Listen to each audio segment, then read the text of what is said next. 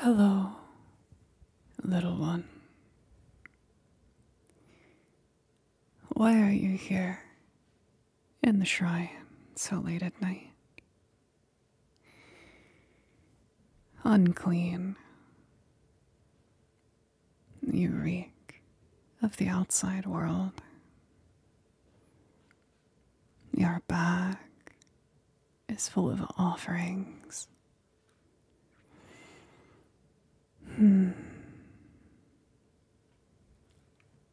Little one, what were you planning to do with those? I hope you weren't going to leave with them. That would be stealing.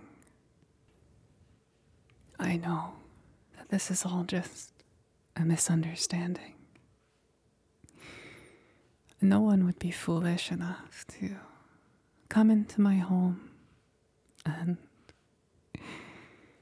steal from me, right? Exactly. Exactly.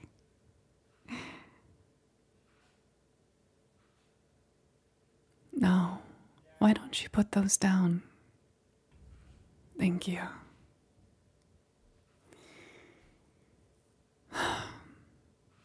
Would you mind explaining why you're here? Oh, no need to be shy. You've come all the way here. So late at night. It must have been inconvenient for you. So why? Why did you come here? Oh,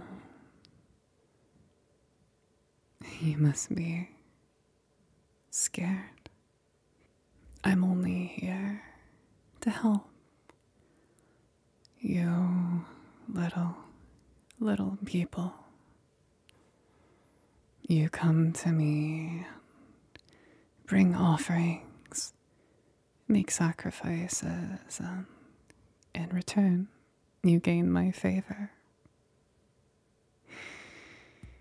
Oh, I know that the harvest season is coming up.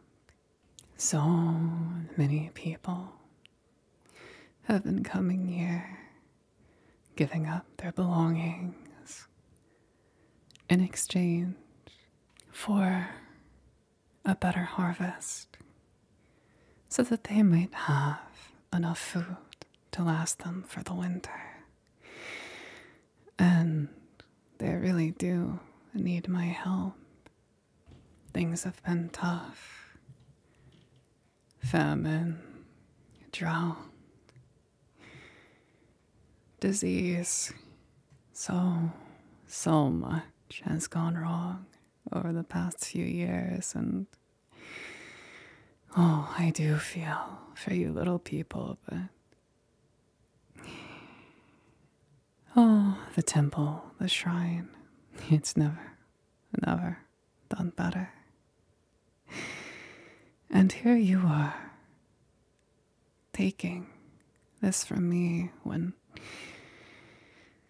oh, you really should be giving. How do you expect to make it through this winter without giving something to me? That's really why you came here, isn't it, little one?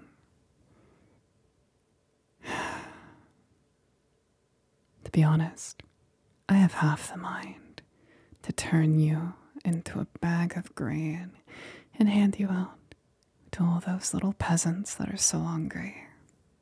I could do that. It would be so easy.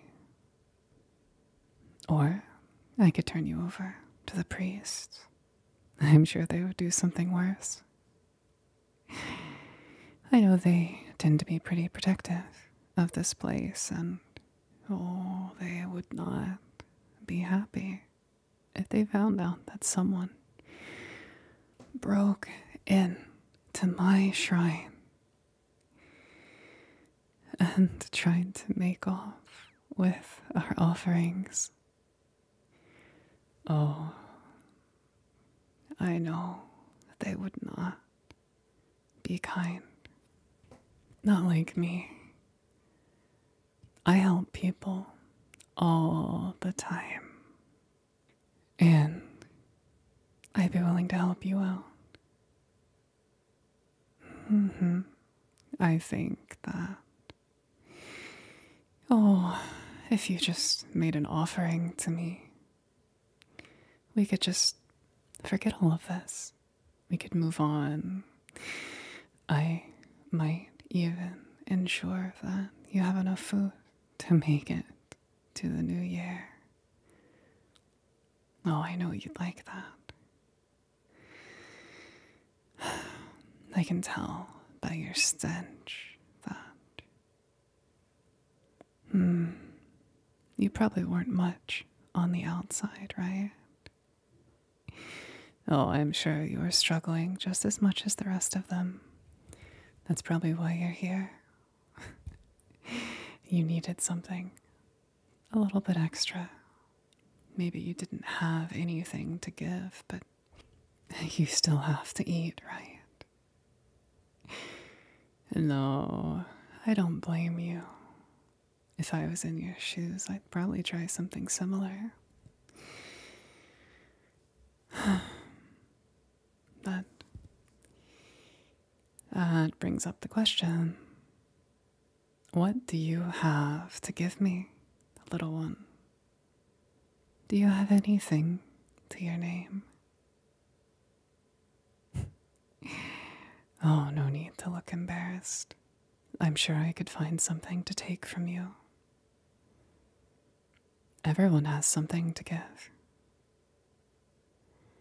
Some people more than others, but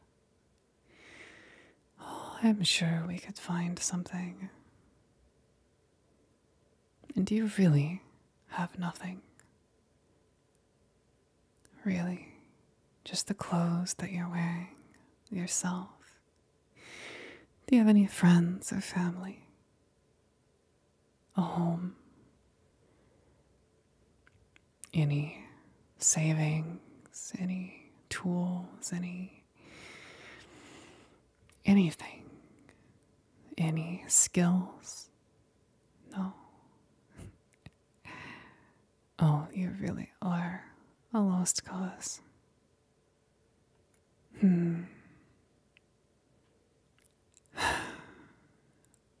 Little one, I am intrigued by the way you smell.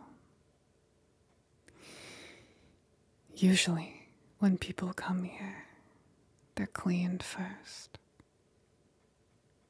The priests take great care of that. The outside world is cleaned off of visitors before they come here. But you're practically caked in the outside. I don't think I've ever had a guest as filthy as you. Perhaps if I took a closer look at you, if I smelled you, maybe I could find something that I could take. Does my form bother you? I've been told that my fur is soft. Not that many have gotten this close to me. Let me just investigate you for a moment.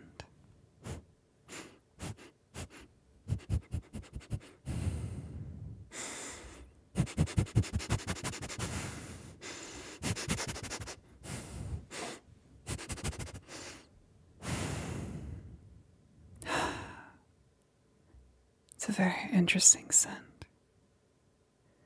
Not sure how to describe it. It's not entirely unpleasant, but I believe some of that has to do with who you are. your humanity, your soul, the very essence of yourself. If you don't have anything else to give, I could take some of that. Is that something that you would agree to?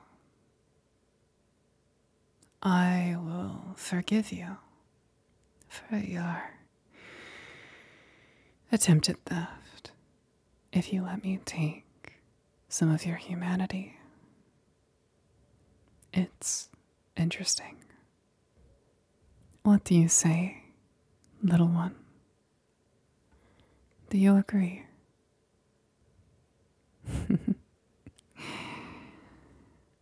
That's a good question. What would that entail?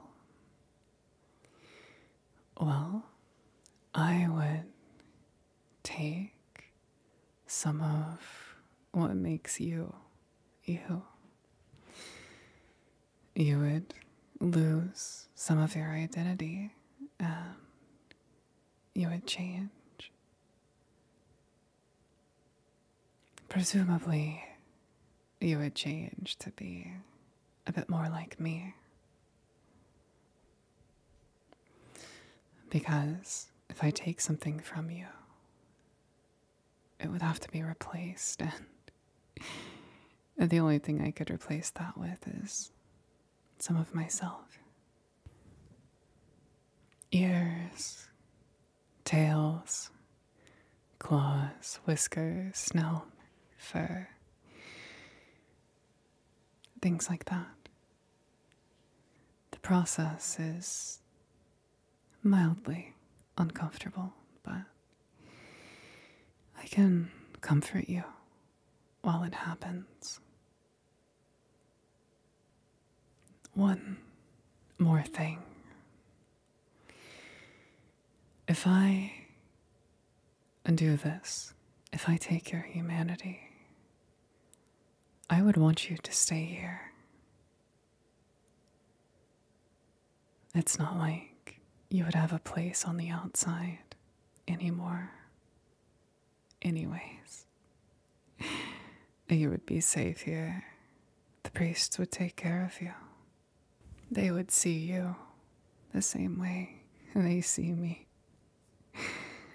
You would be treated with the utmost respect. You would be cared for. You wouldn't want for anything.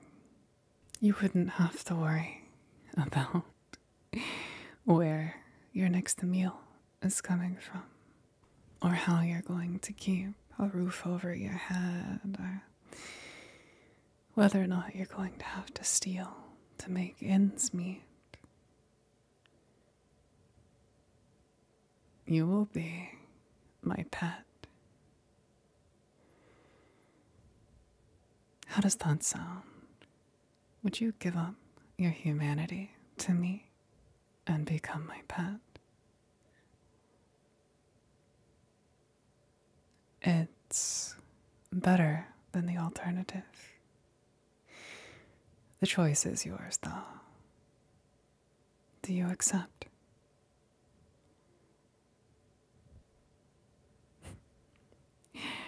Oh, little one, there's no need for you to answer with so much enthusiasm. I can give you more time to think about it if you want. You would like that? Well, I can certainly accommodate you, little one.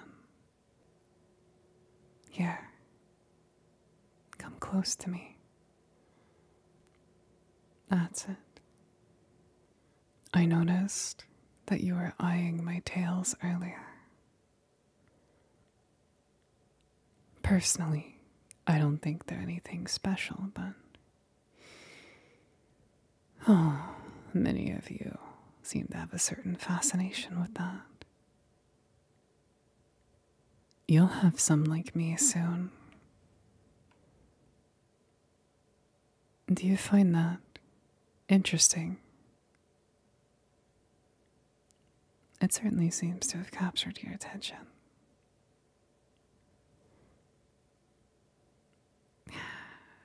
Oh,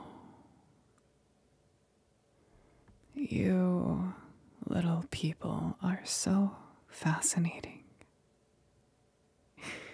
With your trivial little lives and all of your problems and your interests.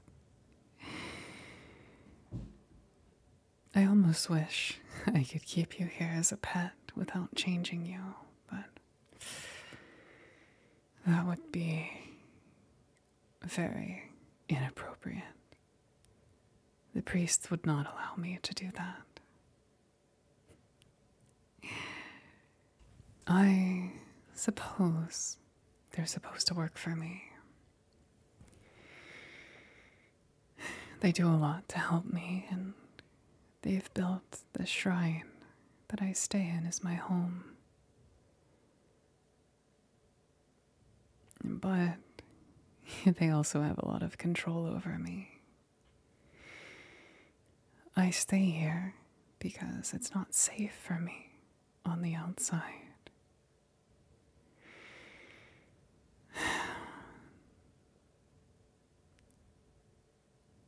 They keep this place repaired. They ensure that I have a steady stream of offerings, and they take care of my needs. Without them, I would be nothing. And unfortunately, they know that.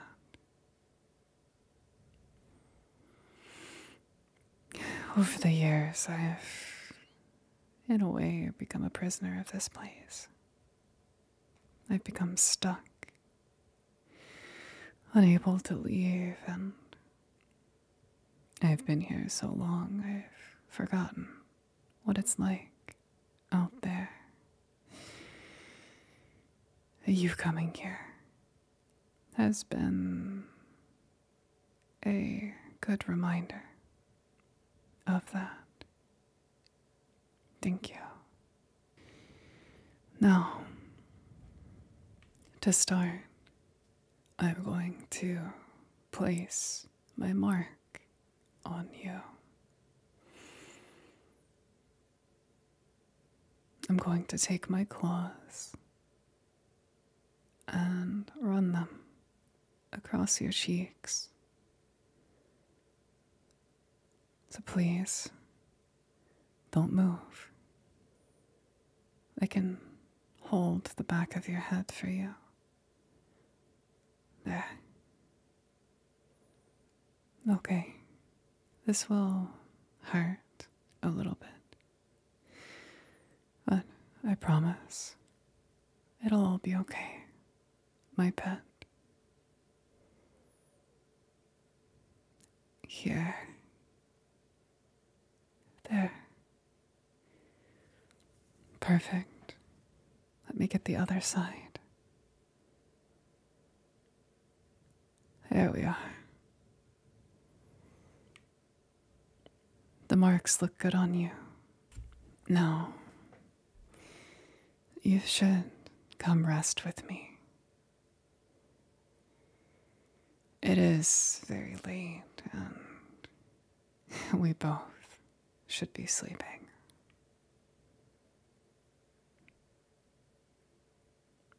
I'm going to watch over you while you change. I'm going to place you in my lap and hold you. Caress your head. Run my hands down your back. Soothe you. If you want, you can fall asleep. When you wake up, you'll have a set of ears, a tail, and claws, just like me. I want you to have pleasant dreams tonight. And know that things are going to be better for you from now on. And you're forgiven for trying to steal from me.